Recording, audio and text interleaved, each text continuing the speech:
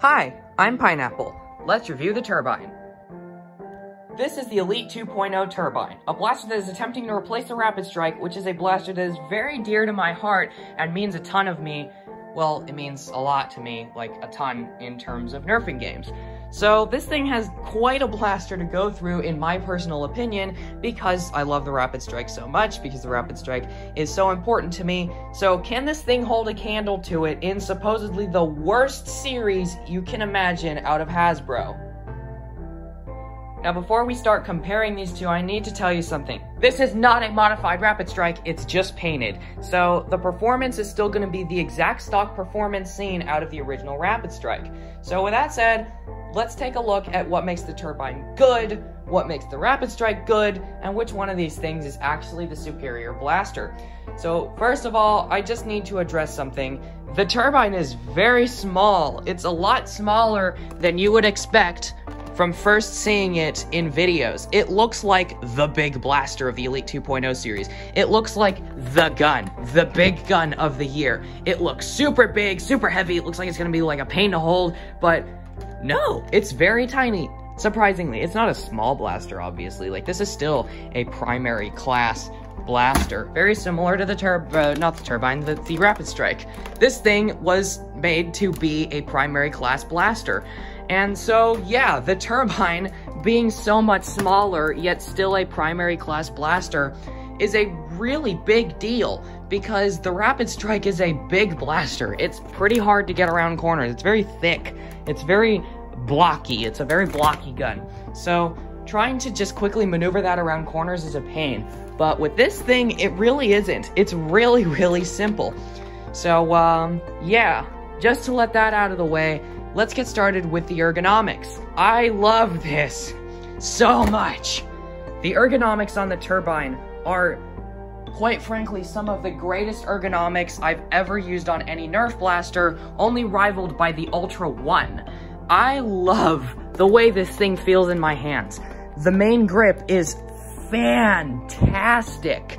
It is super comfortable for pretty much any Nerfer. It seems like this grip would configure to anyone with any sized hand and would still be comfortable. That's a big deal, because most reviewers have different sized hands. Not everyone has the same size of hands, and my hands fit fantastically on this, and I absolutely love the way this feels to hold. It feels really good.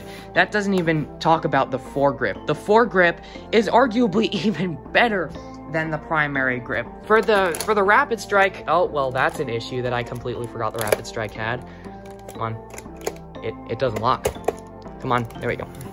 All right, yeah, I like the main foregrip, or not the foregrip, I like the main grip. It seems pretty nice and pretty ergonomic, but there is a big groping issue that I really dislike about the Rapid Strike, and the Turbine fixes that. They both weigh the same, however, the Rapid Strike's batteries are at the front, while the Turbine's batteries are in the back. Do you know what that means? That means that while you're using the Rapid Strike, all the blaster's weight is in front of your hand and being supported by this finger, just your middle finger, because your middle finger is going to be resting on here. So dual wielding this means holding like a full pound of Nerf gun on just your middle finger and kind of on your hand, but mostly on that one finger, because if you let go of that, it's going to tilt down, and you need all that support to hold this up. Yeah, I legitimately just dropped my phone trying to show you this, and yeah, it's very front heavy. It's very hard to hold this up, and it's very uncomfortable to try and dual wield this. Dual wielding Rapid Strikes is possible, but it's a nightmare. I've tried it before with one of my friend's Rapid Strike, and it was not fun. Also, I'm pretty sure the magazine release is just broken. Why won't it catch? Thank you, Jesus. However, the Turbine, having the batteries in the back, means that all the weight is right above your hand and right above the entire grip, not just your middle finger. So you're gonna be holding that up with all your weight on your hand, not just the weight from your middle finger. So dual wielding this is very possible for anyone. I mean, I have not gotten a chance to dual wield this yet because I don't know anyone else who has a Turbine. However, I can say right now that dual wielding this thing would be a cakewalk compared to doing it with the Rapid Strike. This thing is super comfortable to dual wield. And yeah, that plus the improved ergonomics. I mean, it's a win-win situation.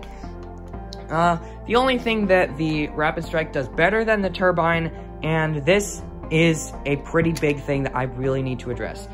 The magazine release on the Turbine is completely screwed up. It's not good at all. Allow me to demonstrate. I mean, to be honest, both of my mag releases on these are botched, but with the Rapid Strike, you have the mag release right here. You strike it with your middle finger, it pulls out easily. It has a metal spring that's holding it in place. It's a nice magazine release, super easy. On the Turbine, that is not only in front of the main trigger, which means you have to press against it with the back of your knuckle, but it has a plastic spring that is supported just from the top. So doing this is really hard and really, really annoying. Come on, there we go. There we go. Yeah, trying to switch mags on this thing efficiently is next to impossible unless you have two hands, and I don't have two hands because I'm trying to make this review, so I cannot properly show you this. Also, for some reason, the mag does not want to go in. Thank you. And as for the Rapid Strike, I do think the mag well is pretty good. The other problem that the Turbine has is the barrel attachment is really floppy. I don't know why. The Rapid Strike's barrel attachment is like 10 times better. It's a lot more like sophisticated and easy to use. While this thing, it just doesn't really work that well. And I don't really think that it's a good idea trying to put a barrel on this because it's just going to flop around.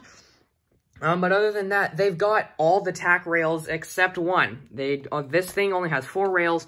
This one has 5. I'm not sure why they got rid of a rail. They probably could have put another rail right there, but they don't. They have one there, one on either side, and then one on the bottom in front of the foregrip. Very similar to the Rapid Strike. You have the one on the bottom, 2 on the sides, and then the third one up here, but then there's an extra one right here. So they got rid of that for some reason on the Turbine. I don't know why they did that. But either way, I don't really care. One thing that I should have probably addressed with the Rapid Strike is I like the stock a lot better on the Rapid Strike than the Turbine. The stock on the Turbine is very, very small, and it's pretty hard to shoulder this.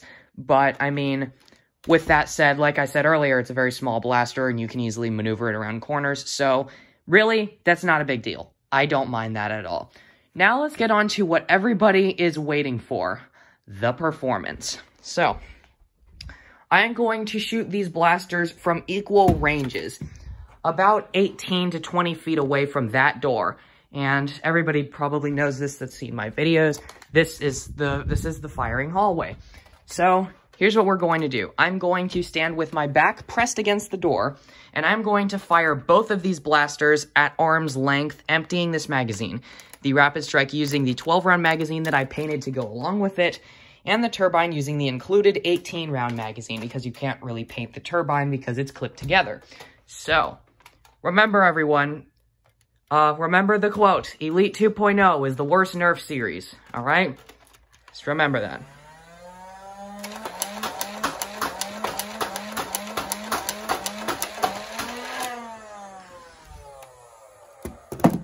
Elite 2.0 is the worst Nerf series, right?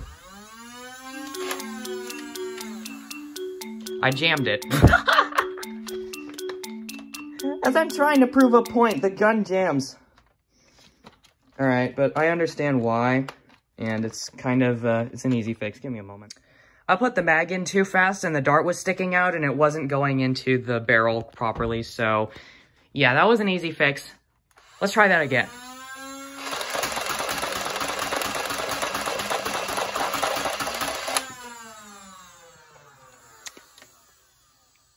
Yeah, Elite 2.0 is the worst series, right, everyone?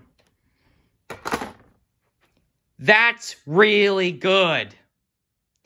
And, dare I say it, the Rapid Strike has been completely dethroned by this thing in almost every single regard, including the price. I paid $50 for that Rapid Strike. I paid $40 for the Turbine. $40 for the Turbine, $50 for the Rapid Strike. Let that sink in for a moment. For $10 cheaper than the Rapid Strike, you are sacrificing on a perfected mag release. But you are getting improvements everywhere else, and I literally mean everywhere else with this blaster is better than on the Rapid Strike. So, this is my personal opinion, alright? So, don't take this completely seriously because I'm a Nerf fanboy. But let this sink in, alright? If you see this blaster on the shelf and you are looking for a fully automatic magazine-fed blaster and you want something that is going to be better than your Rapid Strike, buy it. Just get over the fact that this is an Elite 2.0 blaster. Get over the fact that you're not going to be able to disassemble it. Because if you're going to disassemble a blaster, then yes, get the Rapid Strike. But, like, even then, I have seen people disassemble this. It's possible to take this thing apart. It is not impossible to disassemble an Elite 2.0 blaster. It's just a pain in the ass. But when you get it apart, do you realize how much potential is in here? This thing may be the best Nerf blaster that I have seen in a really long time. And I'm saying that in direct conjunction with the Perseus. So, I'm telling you this right now. This is not a bad blaster. This is a very, very good one. And I think that you should pick one of these up if you get the chance any day, alright? My opinion of the Elite 2.0 Phoenix was very positive. But this is just on a completely different level in every single regard. If you get a chance to get a Turbine, don't hesitate, just buy it. Just buy the goddamn gun. You won't regret it. You will not regret your decision to purchase this blaster. If you absolutely have to fix the mag release, I am absolutely positive that there will be a tutorial showing exactly how to take this thing apart with minimal tools. So, let this be something that you remember in your life. Because while, yes, Hasbro has been responsible for some abominations like the Warden or the Deploy, they have also been responsible for things like this, which are just fantastic. I am absolutely blown away by this, and I am determined to get this thing open just so I can give it a paint job, because the Rapid Strike is no more.